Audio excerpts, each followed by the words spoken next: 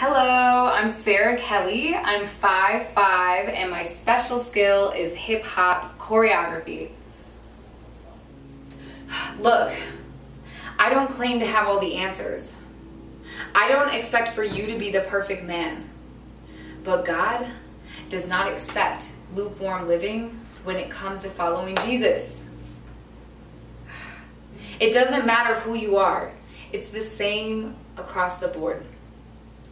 He expects a full, wholehearted commitment when it comes to obeying Scripture, especially from a pastor.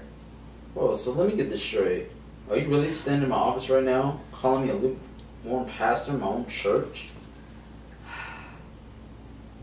Listen, I'm just trying to do what? Other than hold this church back from progressing and moving forward? Excuse me, what? Here I am, a successful pastor with a great chance to unite the city after such an awful tragedy. And rather than coming up with a good strategic plan tonight, I'm listening to you criticize my walk with the Lord.